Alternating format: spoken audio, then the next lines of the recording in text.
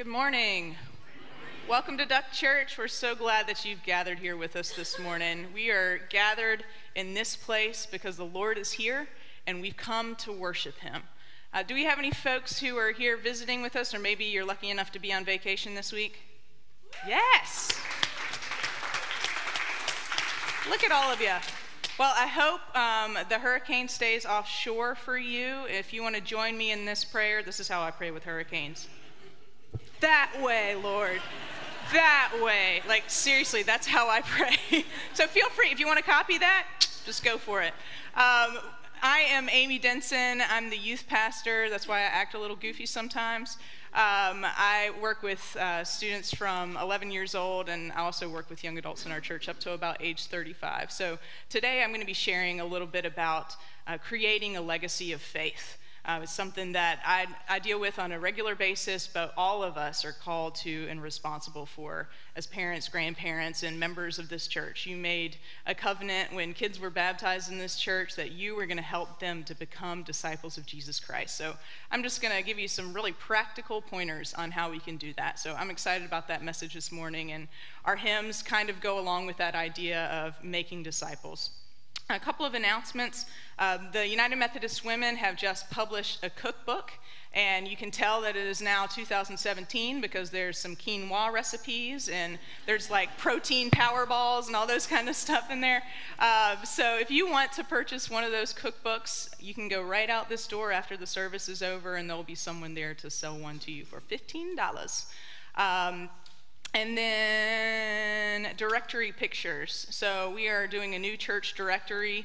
It's been a few years. I've had a son since, so I'm excited that he gets to be included in the church directory. And we want to make sure that everybody gets their picture taken so that we can get to know each other a little bit better. So you can sign up to do that on our church website, duckchurch.org. Or if you want to, you can go right outside the fellowship hall and you can sign up there.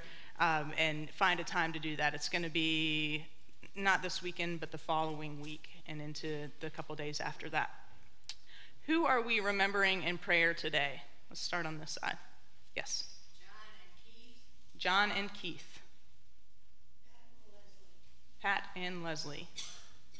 Anybody else on this side? Your turn. Anybody on this side? Karen? Yes. Tony? Good over here? Choir? Yep. Suzanne Slagle. The Fitzgerald family. Alex. Anybody else? All right, let's go to the Lord in prayer. Lord, we've come to this place to worship, but we also have concerns, people on our hearts that need you desperately. They need healing and comfort and help and provision. All those things come from you, Lord, so be for them what they need from you. And this morning as we gather, we pray that your Holy Spirit would come, be among us, that you would enter our hearts, and that you would speak something specific to each of us so that we might be changed as we leave this place. It's in the name of your servant, Jesus. Amen. Our opening hymn is number 139.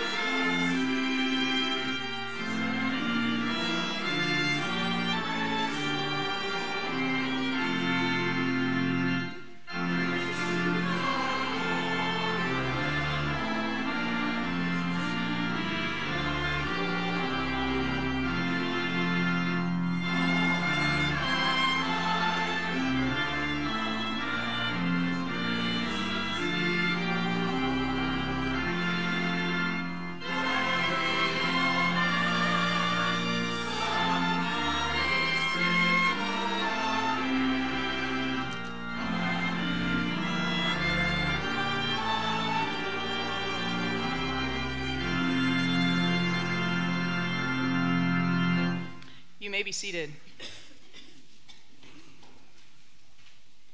Let us confess our sins to Almighty God. Merciful God, we confess that we have not loved you with our whole heart. We have failed to be an obedient church. We have not done your will. We have broken your law. We have rebelled against your love. We have not loved our neighbors, and we have not heard the cry of the needy. Forgive us, we pray. Free us for joyful obedience through Jesus Christ our Lord. Amen. Please continue in silent confession.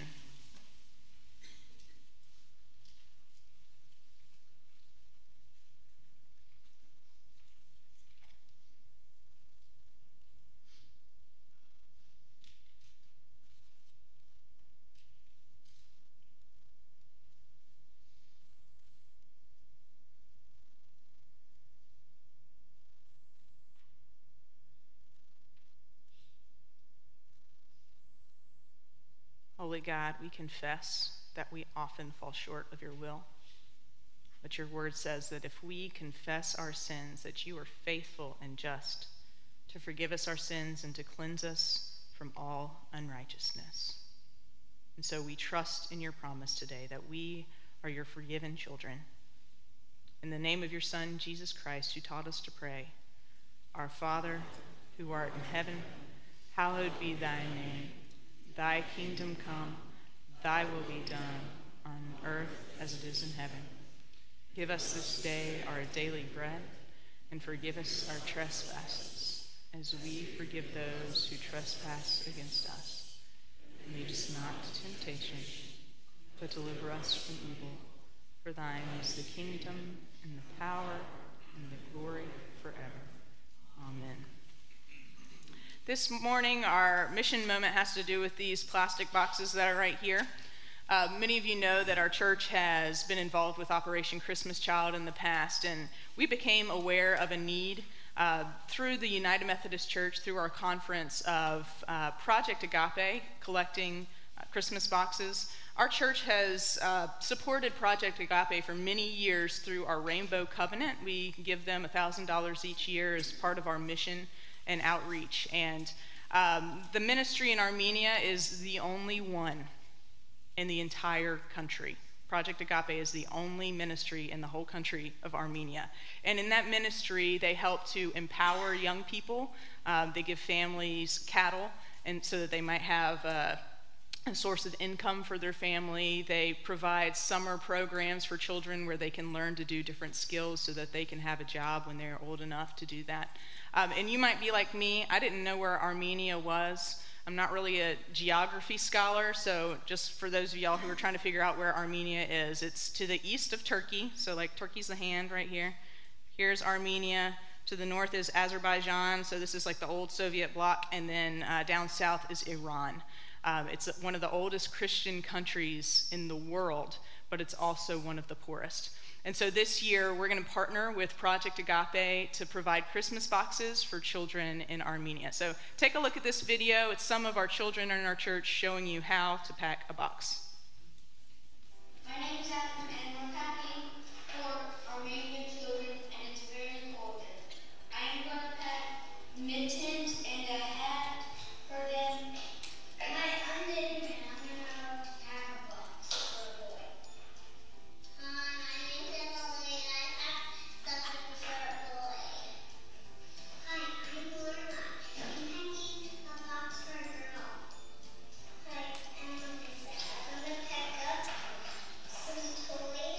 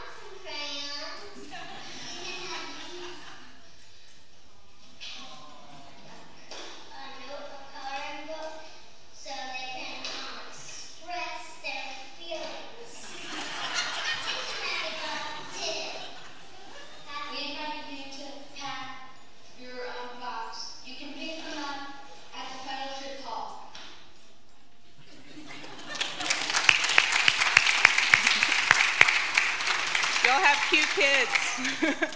If you want to pack a box for the children in Armenia, you can just grab one of these boxes right here and take it with you. We're going to be collecting them through October 15th. If the ushers would come forward and we'll receive God's tithes and offerings.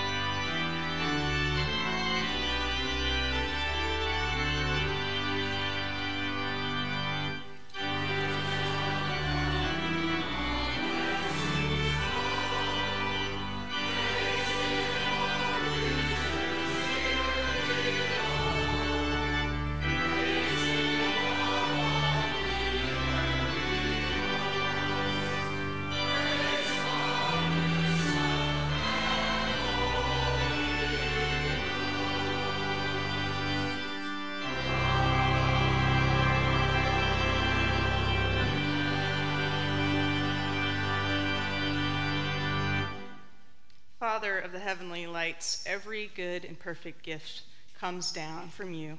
And so we return the first tenth back to you this morning.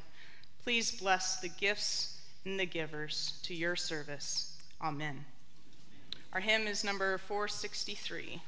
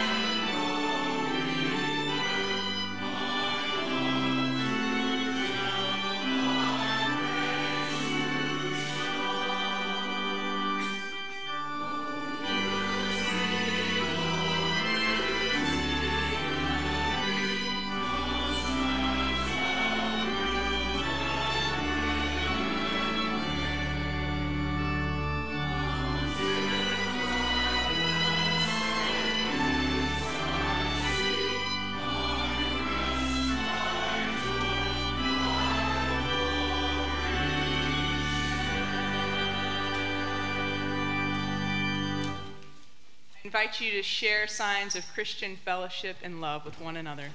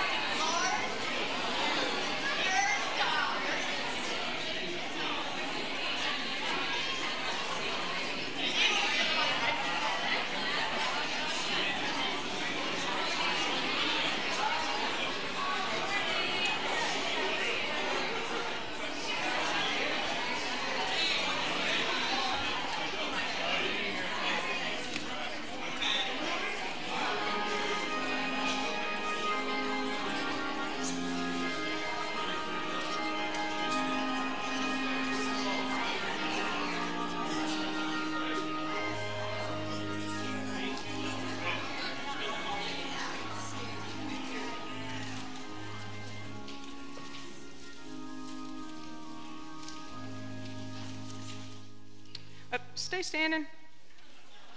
Sorry. I'm not used to leading traditional worship, so I had to stare at what's next. So we're going to affirm what we believe through the Apostles' Creed. Let's say it together.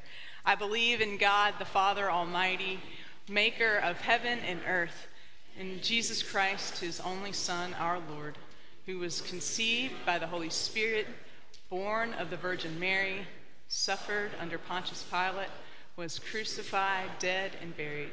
The third day he rose from the dead. He ascended into heaven and sitteth at the right hand of God the Father Almighty. From thence he shall come to judge the quick and the dead. I believe in the Holy Spirit, the Holy Catholic Church, the communion of saints, the forgiveness of sins, the resurrection of the body, and the life everlasting. Amen.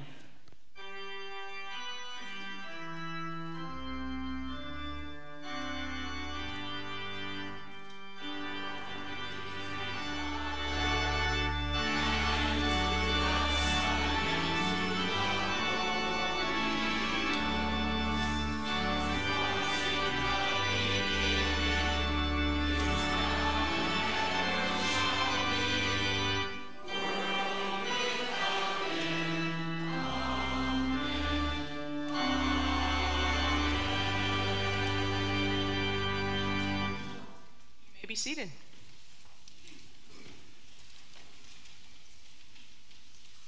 So for the last couple of weeks, I've had this theme of legacy kind of swirling around in my head. Some of it is related to what I've been reading in my time with the Lord in the mornings. I've just finished the whole book of Genesis through this summer, which felt like an accomplishment. It's 50 chapters.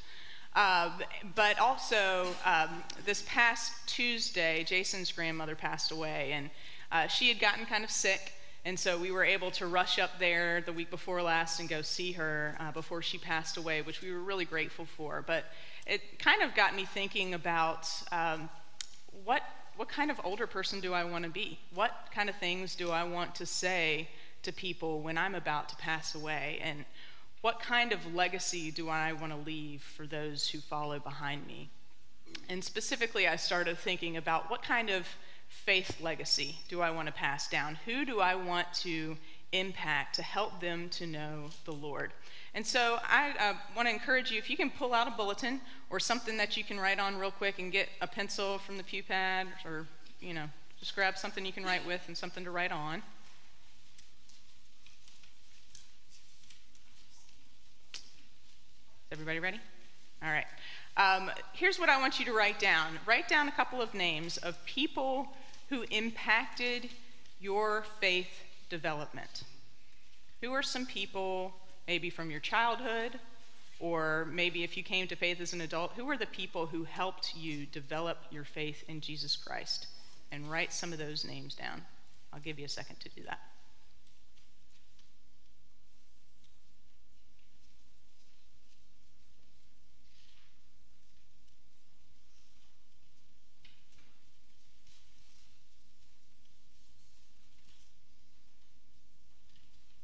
While you're still writing, I just wanted to share a couple of the people who've impacted my faith when I was younger. Of course, my mom and dad. In the Brothers family, when I was growing up, it was just known that where we went on Sunday mornings was to church. We lived about a half a mile from the church, and so sometimes we would drive ourselves or we would walk to church. That makes me sound way older than I am. But that's what happened in the Brothers family, but it's just what we did. It was part of our lives, and we didn't just attend church. It was important for my family to be involved in the life of the church, and my parents demonstrated that to me.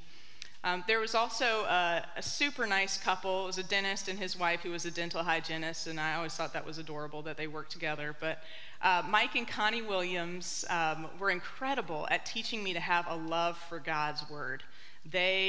Connie taught my 6th grade Sunday school class, which any of y'all who have 6th graders who have recently had 6th graders, that is quite the undertaking. She had a lot of patience.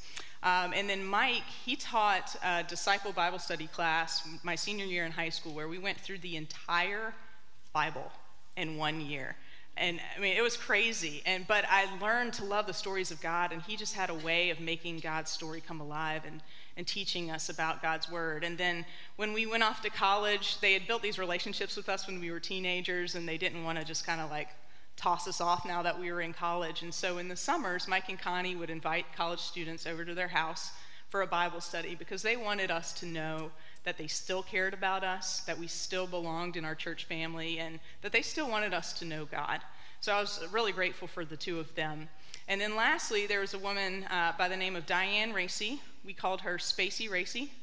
I don't know much about her at all. I realized when I was trying to think about her life, all I know is that she wore purple a lot, She sang in the choir, and then when we got bored sitting in worship, we would kind of play Where's Waldo, but it was with Where's Spacey Racy, and so we would like look around and try to find where she was. She was always in the choir, so it wasn't a very hard game. But Diane, she had been involved with the youth ministry kind of when I was younger, and then by the time I came along, she decided to retire.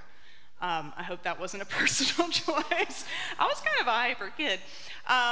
But she decided to step away from volunteering with the youth ministry, but she still stayed in contact with all of the teenagers in the church. And one of the things I really appreciated about her was the way that she encouraged us to use our gifts to serve the Lord.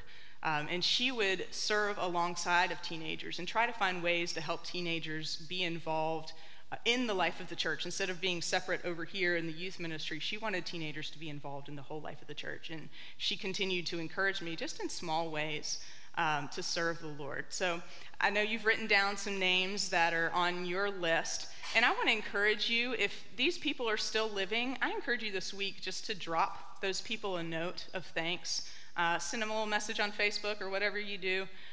Just thank them for the ways that your life has been impacted by the legacy that they've left in your life.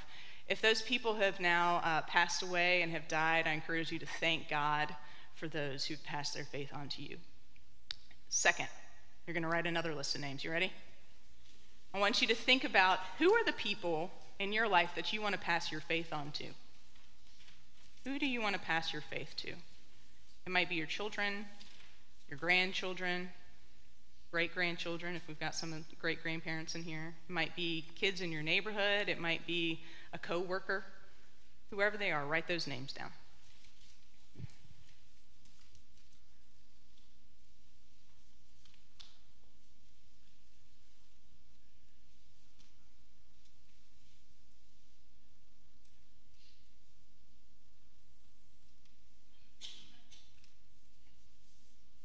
Give you just one more second. I know some of y'all have long lists, especially you grandparents with lots of grandkids, right? All right, I wanted you to have a face and a name for the message we're going to hear from God's scripture today. Because what we're going to look at in the book of Genesis is the story of Jacob passing on his faith to his son Joseph and then to his grandchildren Ephraim and Manasseh. Let me give you a little bit of background information on this story. So Jacob, you probably know the story of Jacob. He was known as a deceiver. He tricked his father into blessing him as the firstborn son, even though he was the secondborn son. He kind of continues this trickery in this story, you'll see. But he wrestled with God, and he really was wrestling with God because he wanted God to bless him, and God did, and then made him crippled for the rest of his life. But he named him Israel because he'd be the father of many nations, and he then had 12 children, 12 boys. Can you imagine? Like 12 boys? That's like a youth group by yourself. He had lots of wives, though, so that it was kind of spread out. But his favorite son was Joseph, and his other brothers knew that Joseph was the favorite. They got jealous, and so they decide to sell him into slavery, and then they get back home, and they said, "Dad, your son is dead." And they do this big charade, and of course he's not dead, but Jacob is totally distraught because his favorite son has died. And but what ends up happening is Joseph, by lots of crazy providential events that happen in his life, he becomes one of the most powerful people in Egypt. And then his brothers eventually come to Egypt, and his father does too, and they're reunited. And so Jacob hasn't really been involved in Joseph's life as an adult, and he's not really had a relationship with his grandchildren very much. He's just sort of getting to know them as he's coming to the end of his life. So what we're going to look at here, we're going to be in Genesis chapter 48 if you want to look it up. I'm reading from the New Living Translation because that's what teenagers use and it's what I understand. So it might be different from what's in the pew. But if you have one of those handy-dandy Bibles on your phone and you want to follow along, I'm going to be in the New Living Translation. So chapter 48, verse 1. One day, not long after this, word came to Joseph, "Your father is failing rapidly." So Joseph went to visit his father and took with him his two sons, Manasseh and Ephraim. When Joseph arrived, Jacob was told, "Your son Joseph has come to you." So Jacob gathered his strength and sat up in his bed. Jacob said to Joseph, God Almighty appeared to me at Luz in the land of Canaan and blessed me. He said to me, I will make you fruitful, and I will multiply your descendants. I will make you a multitude of nations, and I will give this land of Canaan to your descendants after you as an everlasting possession. Now I am claiming as my own sons these two boys of yours, Ephraim and Manasseh, who were born here in the land of Egypt before I arrived. They will be my sons, just as Reuben and Simeon are. But any children born to you in the future will be your own, and they will inherit land within the territories of their brothers Ephraim and Manasseh. Long ago, as I was returning from Paddan Aram, Rachel died in the land of Canaan. Rachel was Joseph's mother. We were still on the way some distance from Ephrath, that is Bethlehem. So with great sorrow I buried her there beside the road to Ephrath. Then Jacob looked over at the two boys. Are these your sons? He asked. Yes, Joseph told him. They are the sons God has given me here in Egypt. And Jacob said, bring them closer to me so I can bless them. Jacob was half blind because of his age and could hardly see. So Joseph brought the boys close to him, and Jacob kissed and embraced them. Then Jacob said to Joseph, I never thought I would see your face again, but now God has let me see your children too. Joseph moved the boys who were at their grandfather's knees, and he bowed with his face to the ground. Then he positioned the boys in front of Jacob. With his right hand, he directed Ephraim towards Jacob's left hand, and with his left hand, he put Manasseh at Jacob's right hand. But Jacob crossed his arms as he reached out to lay his hands on the boys' heads. He put his right hand on the head of Ephraim, though he was the younger boy, and his left hand on the head of Manasseh, though he was the firstborn. Then he blessed Joseph and said, May the God before whom my grandfather Abraham and my father Isaac walked, the God who has been my shepherd all of my life to this very day, the angel who has redeemed me from all harm, may he bless these boys. May they preserve my name and the names of Abraham and Isaac, and may their descendants multiply greatly throughout the earth. The word of God for the people of God. Thanks be to God. So there's a couple of things that we can pull out of this story of ways that we can pass on our faith to those we want to see become believers in Jesus Christ. First, Jacob starts out by sharing his own story, his own connection with God. He talks about the ways that he's experienced God in the past, and he tells it like a story to these grandsons of his.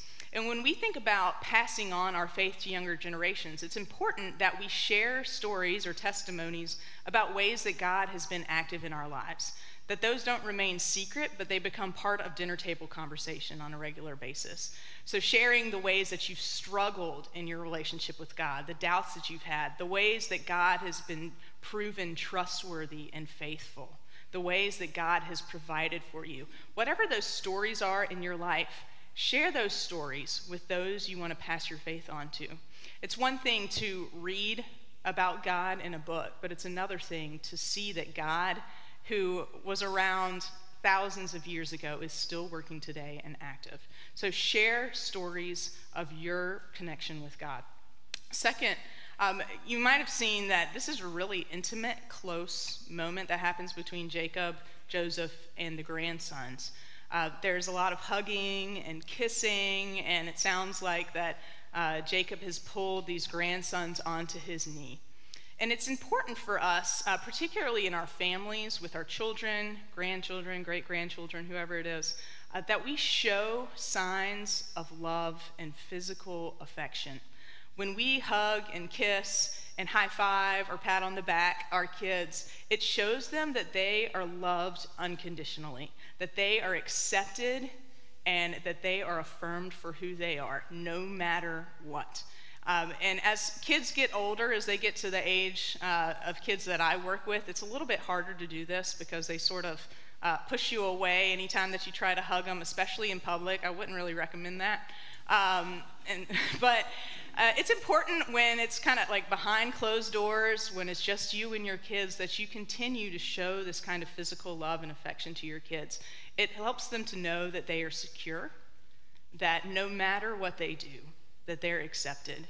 And when you show them that kind of acceptance and love, then they are reminded of the God who is faithful, and loving. When we are loving to our kids, then they know that God is also loving. So share signs of meaningful touch. And then lastly, it talks about this blessing that Jacob gives over the grandsons. He actually speaks words of blessing. And it's interesting what Jacob does here. He talks about who God has been to him. He uses different names. He says, the God of my grandfather Abraham. So he's talking about a God who's been active through multiple generations in his family. He talks about the God who has been my shepherd and the angel who has redeemed me from all harm. He's referring then to the time that he wrestled with God. So he's talking about specific names of God, specific ways that God has been in his life, and he's praying those names of God over his children and his grandchildren. He's saying, God has been my shepherd. May he be your shepherd. God has been the angel who has protected me from harm. May he protect you from harm. And we can do that for our kids as well. We can speak those kinds of things over our children, grandchildren, or those we care about that we want to pass our faith on to. And then he does something else. He takes the promises of God that have been made to him, and he applies those promises to his grandchildren. He said, God told me that my descendants would be a great nation. And so I'm going to pray and bless you with that same promise that God has given to me. And he didn't just give that promise to me, he gave it to my father Isaac over here. He made that promise to Isaac. And then he also made this promise to Abraham. And even before all that, at the very beginning of God's story, when God is talking to Adam and Eve in the garden, he gives them the command, be fruitful and multiply. And it's not an accident that Jacob, when he prays this blessing, he says, may their descendants multiply greatly throughout the earth. So what he's doing here is he's taking promises of God, which for us would be scripture, things that God says in his scripture that are promises to us. He's taking those promises and then he is speaking those promises over the people he wants to pass his faith on to. This could be something that you do through prayer. As you pray God's word over your children, your grandchildren, or whoever you want to pass your faith to. But even more importantly, I think it's important that we speak God's word over those we want to pass our faith on to. Let me give you an example of this. So I have a 2-year-old son, James. He's just learning to speak, so he doesn't quite understand the things that come out of my mouth on a regular basis. But last night, I had him up on the changing table. He was about to go to bed, and I said, James, look at me. And so he did. He locked eyes with me. I said, James, you are God's masterpiece, created in Christ Jesus to do good works, which he prepared in advance for you to do. And that's from Ephesians 2, chapter 10. And he kind of looked at me like, whatever, Mom. But and I'm sure he'll actually say that at some point. He can't get those words out quite yet. But it's important for James to know his identity, that Christ has called him for a purpose, that he is God's masterpiece that has been crafted together, and his identity is in who his creator is. And I'm sure you have passages of scripture that are meaningful to you, that you can pray over your children, that you can speak over your children either verbally, or maybe you can write them a note that's really significant for them that they can keep. I think it's important for us to actually speak out the promises of God over those that we're seeking to pass our faith on to. So I would be remiss as a youth pastor if I didn't talk a little bit about our youth ministry. As I said before, all of us are called to care for young people, whether they're in our families or not. And when kids are baptized in this church, or in any United Methodist church, we make a promise to them.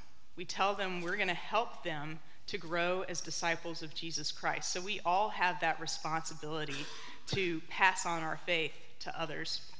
And so I wanted to share with you a little bit about what goes on in the youth ministry and maybe ways that you can be involved in passing on faith to the youth who are in our church. Our church does an incredible job of loving teenagers. Teenagers are not always easy to love, but a lot of times they are. They're the most passionate, loving, caring people that I know. They'll take risks that most of us adults will just kind of look at them and get really scared about, but I follow them anyway because I think they're following the leading of God, and so it's fun to be involved with younger people in the church. But there's kind of a disturbing statistic that doesn't really bode well for my job security in the youth ministry field. The statistic is that out of high school seniors who were active in their church or in their youth group in their senior year of high school, only 40% of those students will continue to practice their faith after high school. And I see some nodding heads, like you've seen this happen before.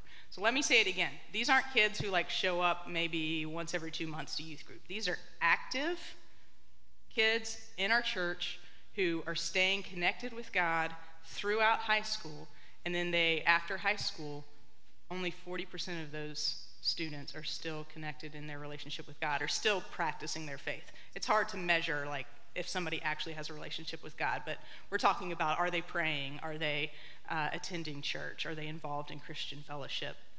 Wherever they are. So only 40% of a success rate for youth ministry is not very good. But there's been some really good research that's been done in the last maybe 5 or 6 years in ways that we can change the tide on that. And one of the things that they have found is that of those 40% whose faith stuck, each of those students had relationships with 5 different adults in the church. So 5 adults who cared about them and cared about their relationship with God for every 1 kid. Right? When we usually think about ratios with adults to kids, we think the other way. We think 1 adult to like 8 kids. Or if you work in the public school system, it's like 1 adult to like 25? Yeah. So that's not very good odds. But in the church, what we found that really works is 5 adults to 1 kid. And that doesn't mean that every one of you needs to become a volunteer in the youth ministry. I think that would sort of overwhelm our kids and they might run away. But there are ways that you can be involved in being one of those 5 adults for our kids. And one of the things that I've been really encouraged by recently is the most recent research out of Fuller Youth Institute in California said that the thing that draws teenagers to a church and helps the church grow young is not about being cool, which makes me feel really good because I'm not cool. The kids will tell me that on a regular basis. So if you don't feel cool, like, there is success for you. It's not about being cool. It's not about having flashy programs or doing really cool things. It's about being warm. It's about being a church that is welcoming, inviting to teenagers. It's about noticing the teenagers who are in our church services, who are walking down the hallways, who are being really loud when they come down the steps because the Sunday school teacher is kind of over it and they let them go like 5 minutes early from Sunday school. Then to say hi to those kids, to help them feel welcome and loved. But there's a couple of specific things that you can do if you want to be involved in being one of those 5 adults for our youth.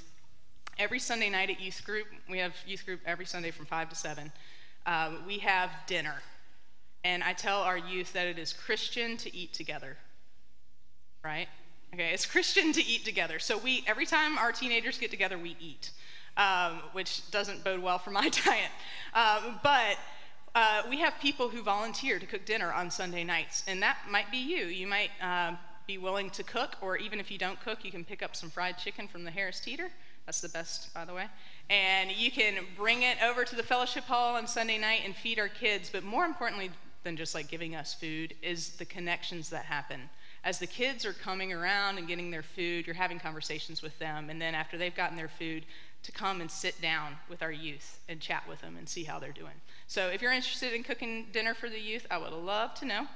Second, we have a confirmation class here where our 6th graders, middle schooler age students are involved in a process of deciding for themselves if they want to follow Jesus Christ as their Lord and Savior, and if they want to be an active member of our church. So part of that process is that each of those students is matched with an adult confirmation mentor. And so that person doesn't have to be a biblical scholar. They don't have to know a lot about the Bible. They just need to love Jesus and love kids. And it's a one-on-one relationship that happens through phone calls, through getting together with a couple of students and a couple of mentors just to hang out together. And really, it's just trying to add another number to that 5 adults for that 1 kid. So if you are interested in doing that, confirmation happens usually January through March in the spring. So we'll be looking for mentors coming up soon. Also, a lot of you are involved in different ministries and missions in the church. You do a lot of different stuff. And some of y'all aren't even from here.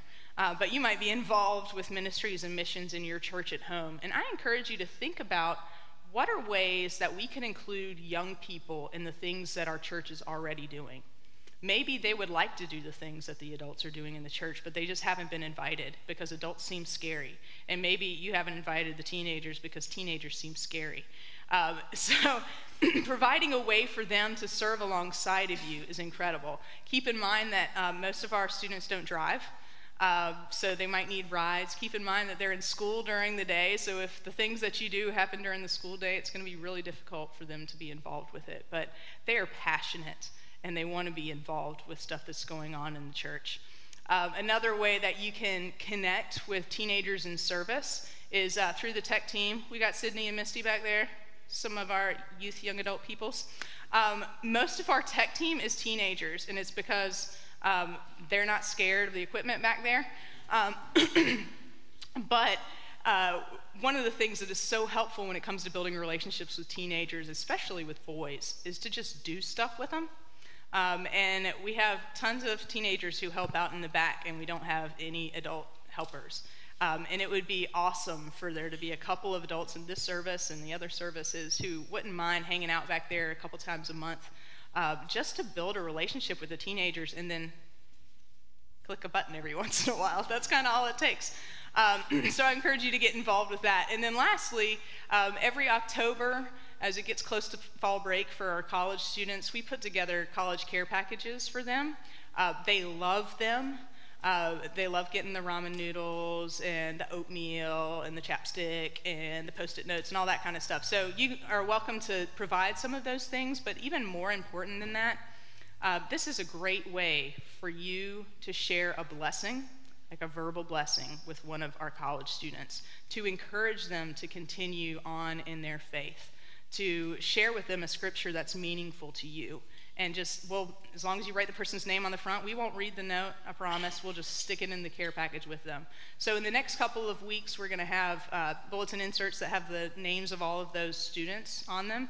And I encourage you to write a couple of notes to some of those students so that we can toss them into their care packages on October 15th. I want to end by reading one of my favorite stories from The Great Divorce, which is a book by C.S. Lewis, and it's a story about heaven and hell.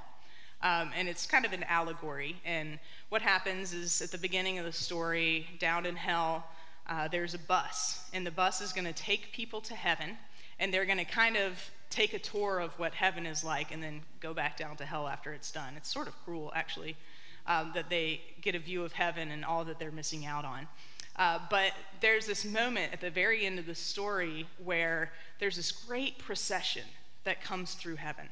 And there's a long line of boys on one side of the procession, and there's a long line of girls on the other side of the procession. And there's this great party, fanfare, and everything, and it's this huge celebration. And at the very end of this procession is this woman.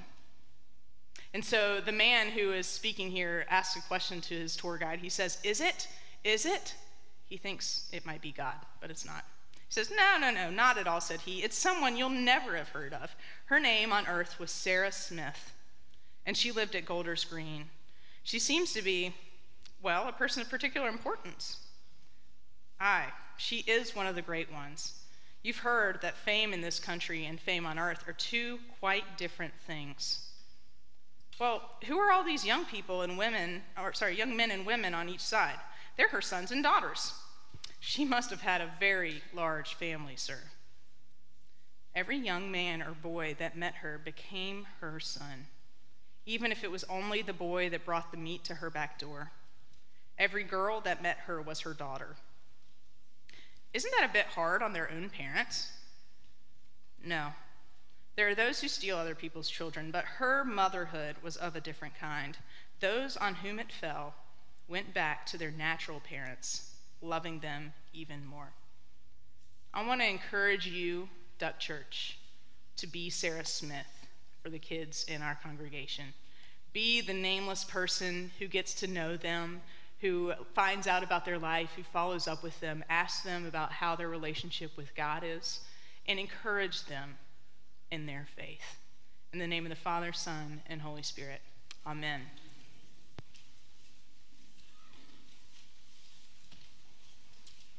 Our closing hymn is number 571.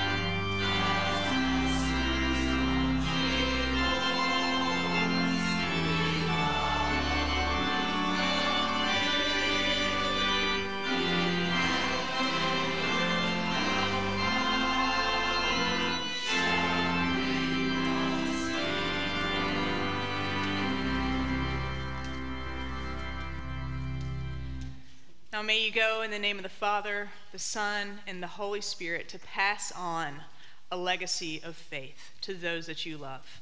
Amen.